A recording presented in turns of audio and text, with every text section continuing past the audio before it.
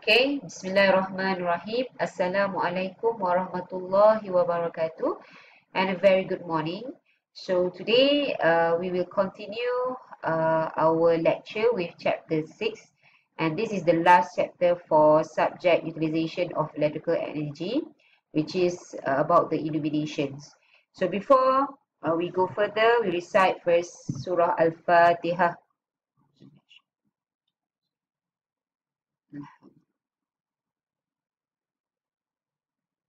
Yeah.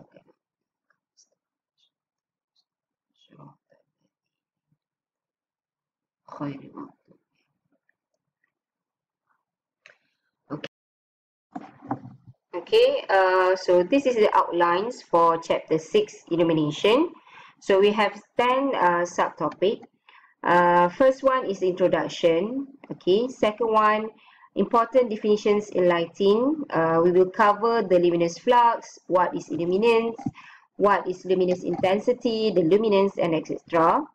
And then laws of illumination, and then sources of light.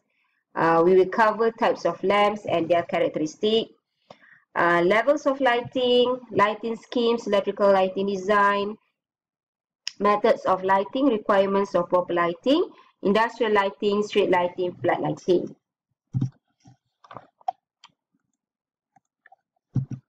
Okay, so we start with the introduction.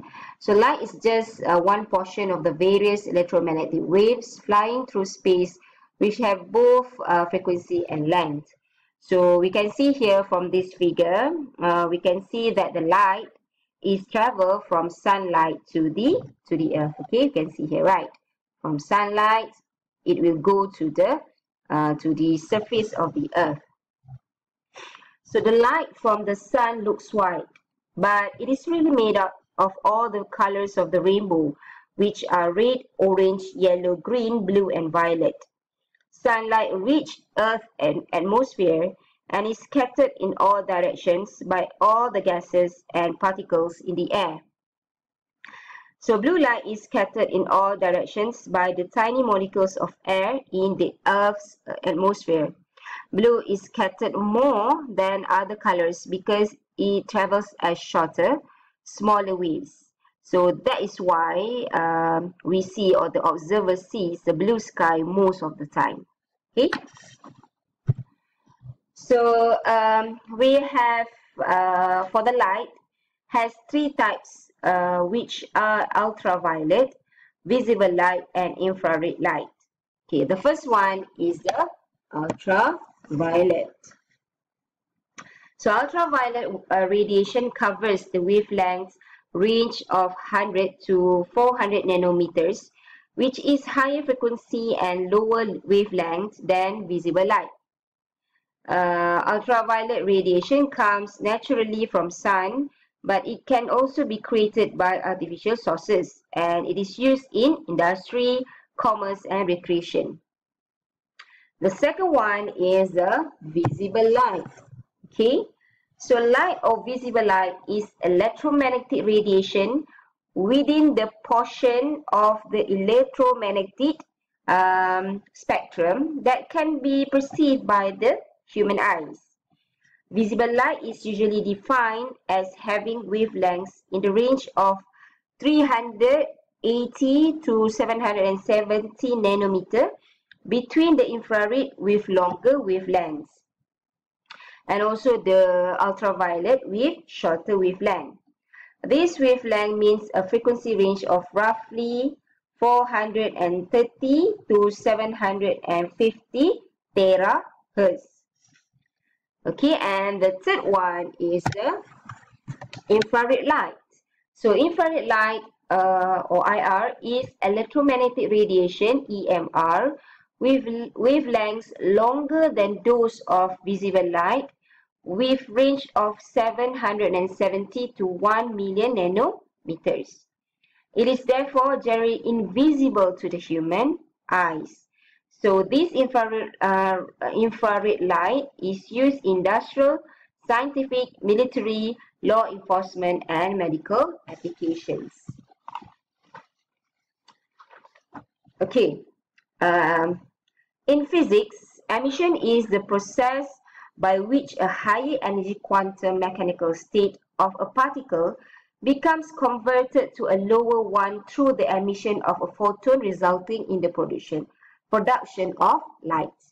Okay, so light is emitted through, the first one is incidences. Okay, solids and liquids emit visible light radiation when they are heated to temperatures about 1000 degree of Kelvin. The second one is emitted through electric discharge. When an electric current is passed through a gas, the atoms and molecules emit radiation whose spectrum is characteristic of the elements present. The third one is electroluminescence. Light is generated when an electric current is passed through certain solids such as semiconductor or phosphor materials. And finally, photoluminescence. Radiation at one wavelength is absorbed, usually by a solid, and emitted at a different wavelength.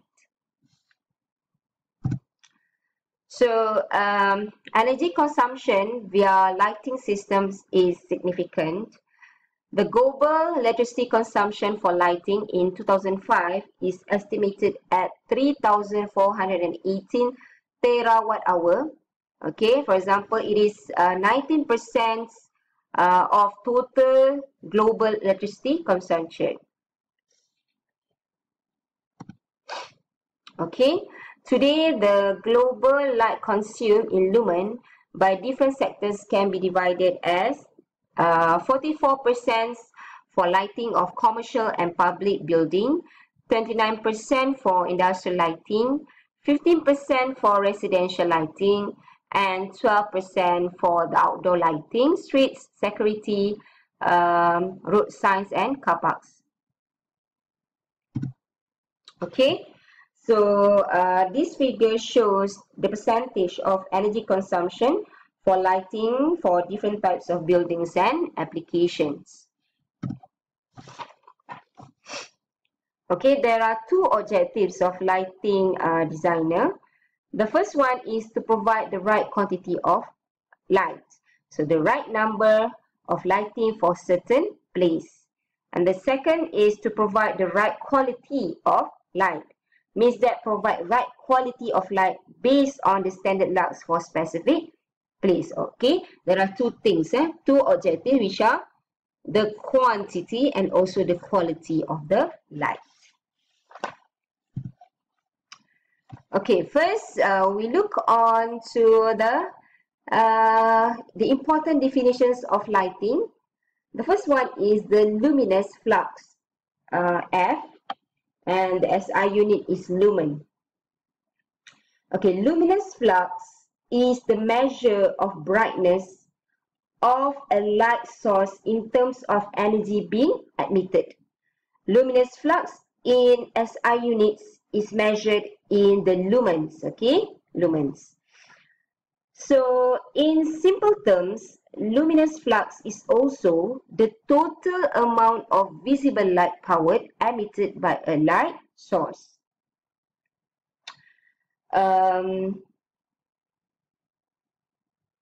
Okay, so the higher the lumen rating, the brighter the lamp will appear. Okay, and then 1 lumen, okay, 1 lumen equivalent to the photometric equivalent of the watt. So the luminous flux is photometrically weighted radiant flux, which is the power, and defined as 1/680 watts of radiant power. Okay, so luminous flux, okay, F, equivalent to 1/683 watts.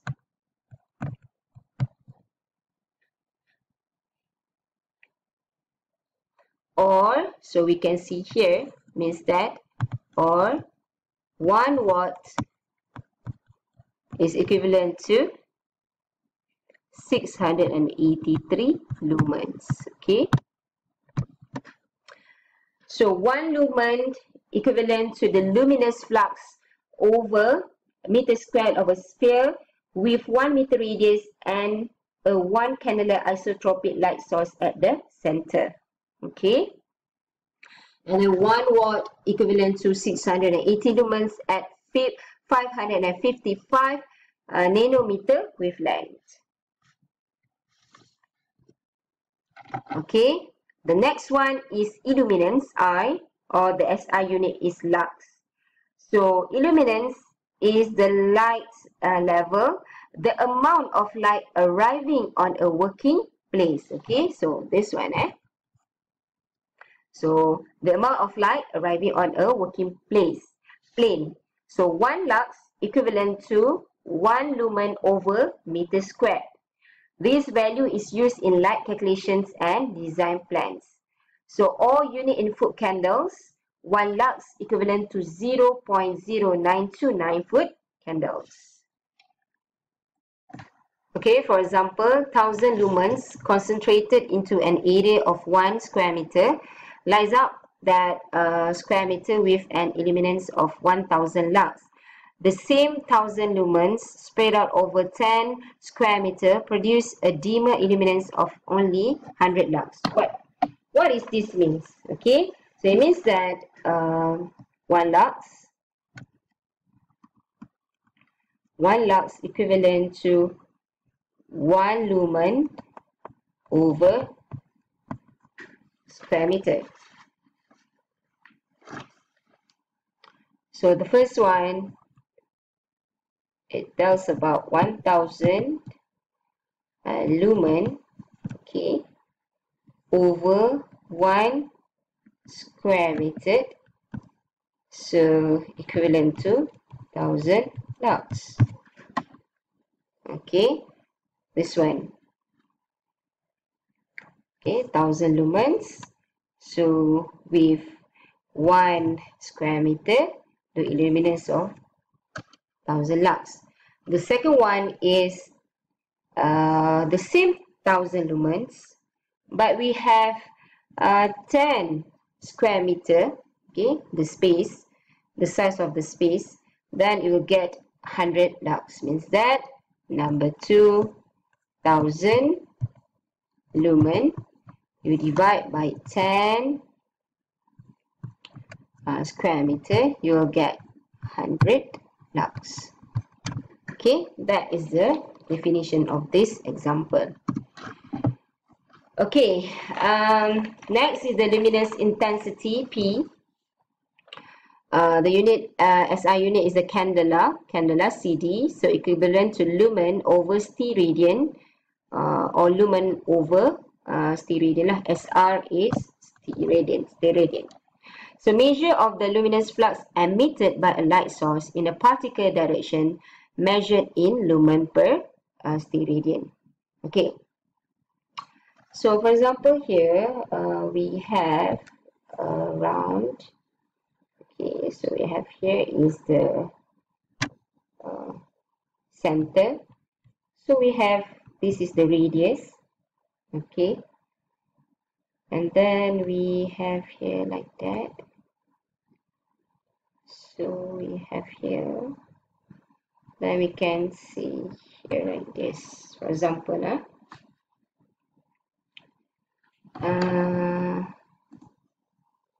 so we have there, here is equivalent to 1 steradian, okay, and then here is the 1 steradian, and we have here is the area, A equivalent to the radius, square radius. Okay, so A equivalent to the radius, okay, square radius. Okay, so a steradian can be defined as a solid angle subtended at the center. Okay, this one, subtended at the center of a unit sphere by a unit area on its surface. So that we call a steradian SR. So this graphical representation of 1 steradian. The sphere has the radius R, And in this case, the area A of highlighted surface patch is R squared. The solid angle ohm is ohm like this. Okay, the symbol is like this. Okay, the solid, this one is the solid angle. Okay, the solid angle equals to A over square R steradian. Okay, solid angle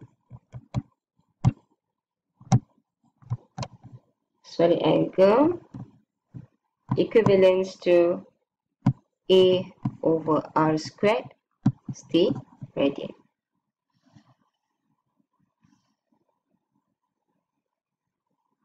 Okay, so the entire this entire sphere, okay, this one is the entire sphere, has a solid angle of 4 pi steradian. Okay, this entire sphere has the solid angle of this entire sphere, which is the ohm, the symbol of ohm, equivalent to 4 pi steradian. Okay, so 4, you have to pi, we know 3.142. Okay, so you will get 12.5664 steradians. Okay, so the unit is the solid angle for this the unit for this solid angle is the steradians. Okay, so the whole the entire sphere has a solid angle of 12.5664 steradians. Okay, next one is the light brightness. We talk about the luminance. Luminance is the candela over square meter. Measure of the density of luminous intensity in a given direction. It describes the amount of light that passes through or is emitted from a particular area and falls within a given solid angle. That one is about the luminance. Okay. So this figure, you can see here, this figure shows the light bulb. Okay, this one is the light bulb. The light bulb producing one candela. So the candela is the base unit in light measurement and is defined as follows. A 1 candela light source emits 1 lumen per steradian in all directions isotropically.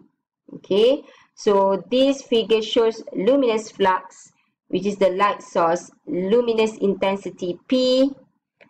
This one is the light source. Okay, the luminous flux has the light source.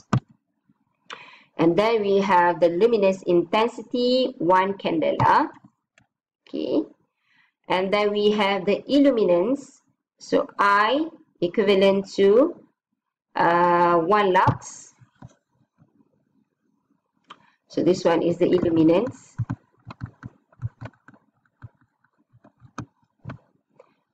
Equivalent to 1 lumen over square meter. Okay, or 0.0929 lumen per square feet.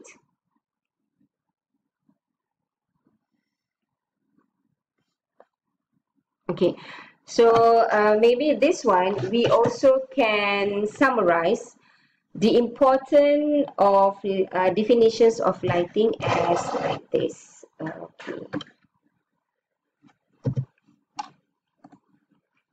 So, for example, here,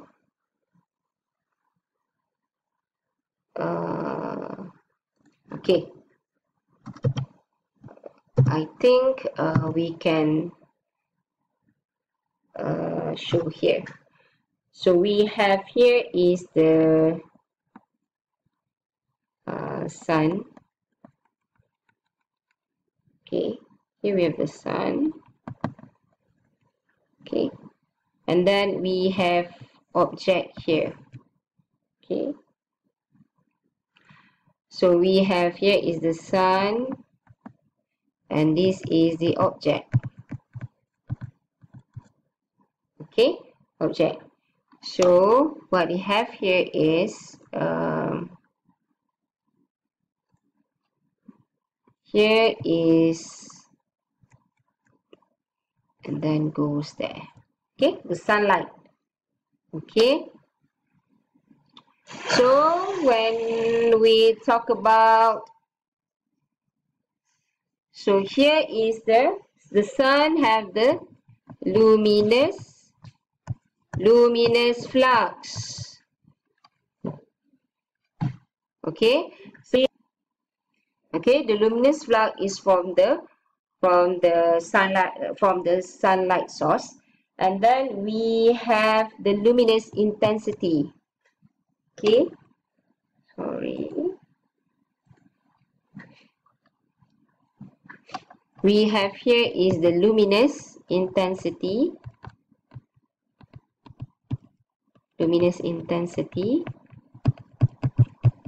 And then goes to the object. So reach the object, reach the plane of the object, we call it as the illuminance. Okay, illuminance, which is in the SI unit is in lux. And then from here, that the amount of light that passes through or is emitted from a particular area, so we call as the luminance. Okay, luminance, which is the candela over square meter. So this is the what we can summarize of the important definitions in lightning: the luminous flux, the luminous intensity, the illuminance, and also the luminance.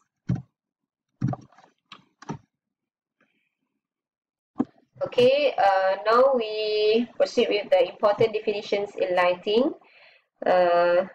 about the uniformity. So the uniformity of illuminance describes how evenly light spreads over an area. So non-uniform illuminance creates bright and dark spots which can distract and discomfort some occupants. Okay. The second one is the glare. So glare is in Malay we call silau. Glare is a sensation caused by relatively bright objects in an occupant's field of view. The keyword is relative because glare is most probable when bright objects are located in front of dark environments. Okay.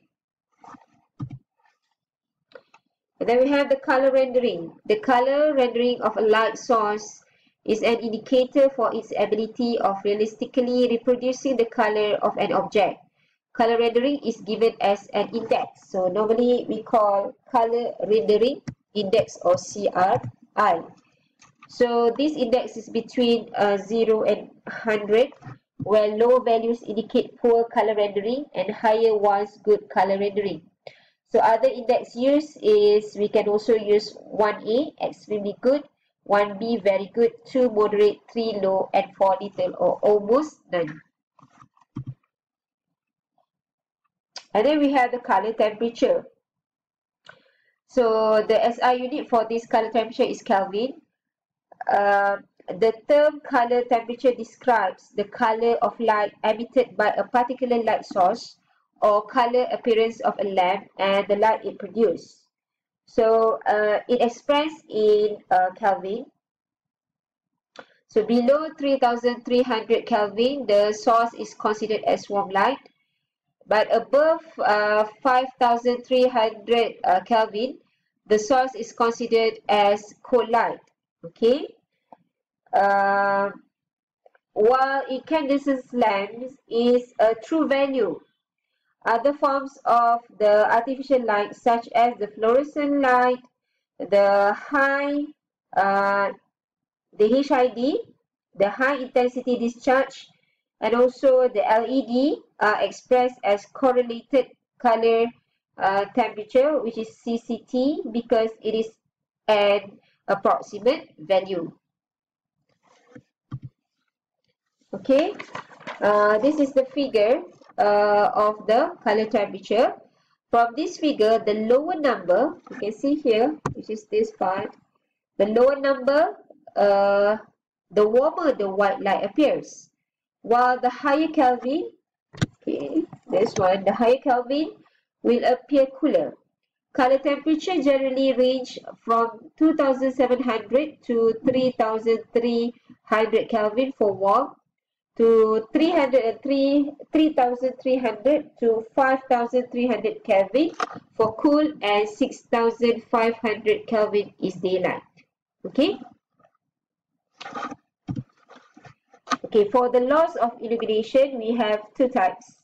The first one is the inverse square law, and the second one is the Lambert's cosine law. So, what is the inverse square law? It defines the relationship between the illuminance, which is the lux, from a point source and the distance. While the Lambert's cosine law states that the illuminance falling on any surface varies as the cosine of the incident angle theta. So we look at the first law, which is the inverse square law. So from this figure, okay, we can see that intensity of the irradiation produced by a point source varies inversely as the square of the distance from the source. So the illuminance from a point source can be put in the form of I. This one is the illuminance. So this one is the illuminance. Okay, illuminance. And the SI unit is lux. The equivalent to the P is the luminous intensity. Okay, luminous intensity. Or also we can call pointance. Okay, pointance. So basically the unit is candela. And then we have this one is the distance. Okay, distance squared, which is in meter. Okay, so from the figure we can see that when double the distance, so from here to here, this one is R and then goes to 2R. So from when we double the distance, which is R to 2R, so the quarter the energy from I to I divided by 4. Okay. So we look at the example, the first example of the inverse square law. Okay. Now we have this one is the source from the incandescent light bulb. Okay. So in this question, we want to find what is the I1. Okay. So we have the I1 here, and then we have the I2 here. Okay, basically we don't know what is I1, so we have to find what is I1. Given that I2 is 10 lumens per meter squared, and then we have D1. Okay, D1 is 0.5 meters. D1 is from here to the first point, and then we have D2. D2 from the source to the second point, which is D2. So D2. Okay, equivalent to 0.5 times 0.5, then you get 1 meter. Okay, so you have to use I1 over D2 squared, equivalent to I2 over D1 squared. Okay, then you can use this mathematical formulation. Then you have, you want to find the I1. So you have the D2. D2 is 1 meters. D1 is 0.5 meters. You squared and times with the I2, which is 10 lumens per meter squared. Then you can get the I is 40 lumens. I1 is 40 lumens per meter squared. So we can see that when it doubles the distance double, okay, the distance is double from 0.5 to 1 meter.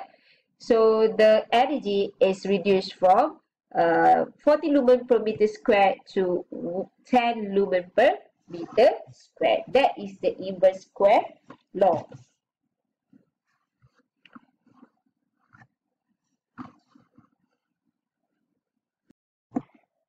Okay, so we look at the second laws of illumination, which is the Lambert cosine law. So in this law, it states that illuminance at a point on the plane, okay, this one is the point of the plane, is proportional to the cosine of the angle of light incident, which is the angle between the direction of the incident light, okay, incident light D2, and also the normal to the plane, okay, D1. So this is the angle, okay. So the illuminance or the intensity of illumination is written as I equivalent to F divided by D1 squared. This one is for the normal, okay, normal point. Which this is for the D1, and this one is for the incident light D2. Okay, so for D2 have the cos theta. I is the illumination. I is the illumination. Sorry, illuminance, which is the standard unit of SI is lux, and then F is the luminous flux. Okay, luminous flux. Okay, so the SI unit is in lumen, and then we have D is the distance, so the SI unit is in meter. Okay, so for the normal D1 we use this equation, and then for D2 we use the I prime, which consider the cos theta. Okay, we look at the example 1. So we can see here in this figure there are 4 light points. Okay, 0 degree is considered the normal point. So what we can analyze from this figure, okay, for example, we look at the first one, which is the normal point. Okay, the normal point where the theta is 0 degree. Okay, so 0 degree, so cos theta equivalent to cos 0, which is 1, and then times with 100%, you will get 100%. Okay, so we know that I equivalent to F over D squared cos theta. Then you can just get F over D squared times with 100%. Okay, so and then we can try to analyze for the second one is 30 degrees, 60 degree, and 85 degree for the angle. So for example, we look at the point 60 degree. Okay, the theta is 60 degree. Okay, so we have here cos 60 equivalent to 0.5, which is 50%. Then you can get the illuminance. Illuminance is F over D squared cos theta. So I prime is F over D squared times with 50% or 0.5%. 0.5.